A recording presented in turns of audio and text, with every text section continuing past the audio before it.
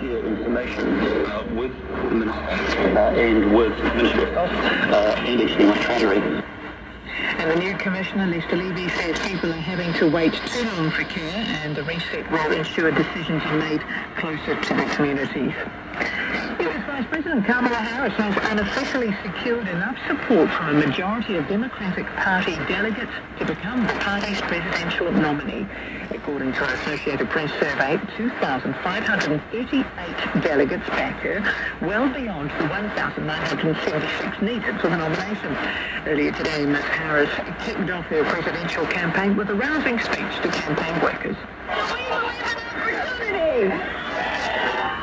We believe in the promise of America. And are we willing to fight for it? And when we fight... And Kamala Harris says she'll go after Republican nominee Donald Trump like the courtroom prosecutor she once was.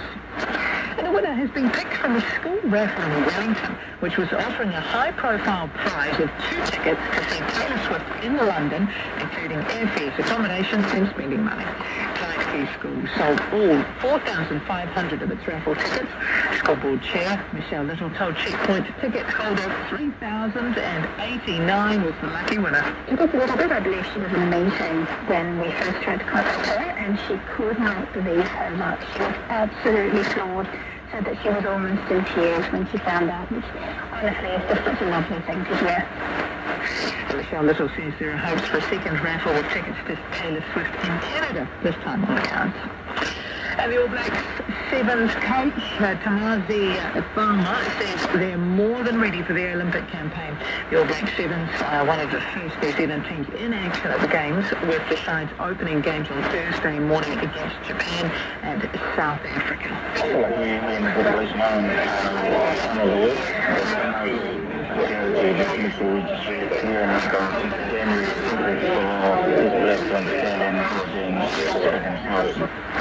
The All Black Sevens won silver at the Tokyo Games 3 years ago. Meanwhile, Springboks wing Sevu Nkosi has reportedly tested positive for a banned substance. South African media is reporting Nkosi, who won the World Cup with the Springboks in 2019, was tested by World Rugby along with 3 other Springboks in May.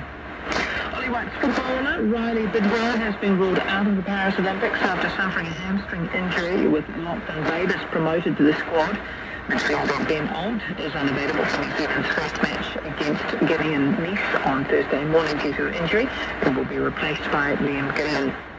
Aston Martin have begun testing their new hypercar, which they will return to Le Mans with next year. The last outright win at Le Mans for the British outfit was in 1959, with 2025 set to mark their first tilt at the race since 2011.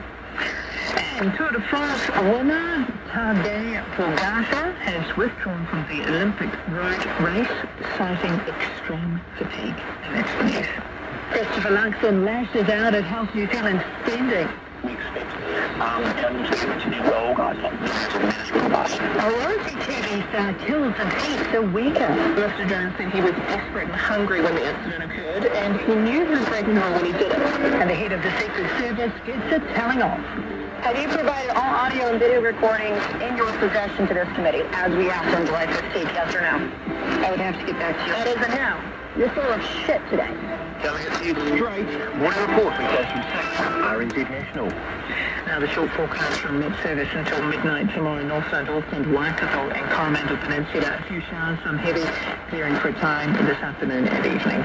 Waipōmō, Taumaranui, Taupo, Bay of Plenty, Gisborne, mainly fine, but areas of cloud and isolated showers. Taranaki, Tauhape, Whanganui and Manawatu, also Hawke's Bay and Wairarapa. Cloudy periods, isolated showers clearing this evening. Forward to Whenua to Wellington, also milder, cloudy periods becoming fine tomorrow morning.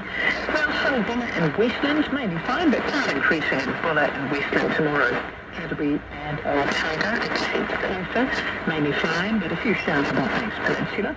Closer, Southland and Fiordland, cloudy periods, isolated showers developing, then becoming widespread in Fiordland tomorrow morning. And for the Chatham Islands, occasional rain, easing to a few showers tomorrow afternoon. RNZ National.